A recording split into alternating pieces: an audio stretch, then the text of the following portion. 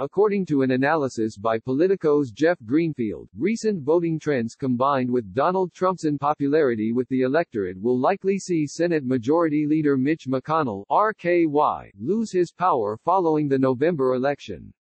First proposing, it's a question as obvious as it is critical, how will the trio of crises, the pandemic, the economy, the demands for racial justice, affect the 2020 race for the White House? The columnist said it will be a major factor this election cycle, and that is not good news for Republicans.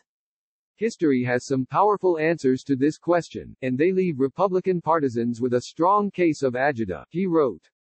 As a general proposition, when the nation is in a state of crisis, things do not go well for the president's party. When a war becomes a quagmire, Korea in 52, Vietnam in 68, when the economy craters, 1980, 2008, voters look for a different leader. Far from a retreat to safety or a rally round the flag sentiment, there is an instinct to show the people in charge the way to the exit. As Greenfield notes, the Republican Party won't be an exception in 2020. This year, the Senate Republicans hold a majority, again making them vulnerable to any vote to toss out the status quo. But don't voters make different choices when they vote for a president and then a senator? Once upon a time, yes, he explained. The potentially awful news for Republican Senate candidates is another historical trend, the increasing link between votes cast for a presidential contender and votes cast for senators, which makes it harder to create distance from an unpopular incumbent. Turn to the Senate map, and it's clear how these factors combine to produce a migraine for any strategist looking to hold the Senate for the Republicans. Not that long ago, Republicans were a good bet to hold the Senate even though they held 23 of the 35 contested seats. Only two, Cory Gardner of Colorado and Susan Collins of Maine, were in states that Hillary Clinton carried in 2016. Even with Arizona and North Carolina as potential presidential battlegrounds, that left at most 4 vulnerable Republicans, he continued. And with Alabama Democrat Doug Jones a very likely loser, there was little breathing room for Democrats to pick up the 3 net seats they'd need to capture the Senate, assuming Biden wins in November.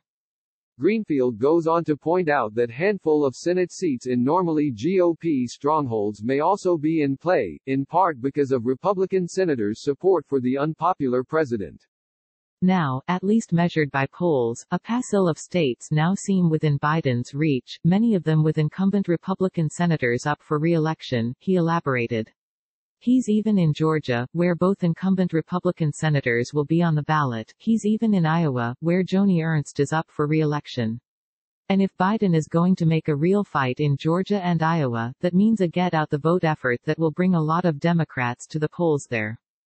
Equally important, he notes, is that it is difficult for incumbents to distance themselves from Trump over fears he will turn his base against them, meaning they are in a trap of their own making. Now put yourself in the position of one of these endangered incumbents, especially in states where Trump is particularly unpopular, like Colorado or Maine. If you're tempted to create some distance from President Trump, to assert your independence, you're facing one pesky obstacle. The Republican Party is effectively now a wholly owned subsidiary of Trump world, and independence from the president is a trait that all but guarantees instant and massive pushback from your own party, he explained. You have only to gaze around the Senate chamber, where ex-Senator Dean Heller, ex-Senator Jeff Flake, and ex-Senator Bob Corker sat, to see what happened to colleagues who did not tug the forelock with sufficient enthusiasm. If you're Gardner, or Collins, the temptation to confront the president's behavior has to be weighed against the likely outrage from the party apparatus whose help you need in an election, to say nothing of the populist media that animates your rank-and-file voters. If you are playing the percentages, the odds say that if the president cannot persuade a rattled, fretful electorate to stay with him, he will take the Republican Senate down with him, Greenfield concluded. You can read his complete analysis here.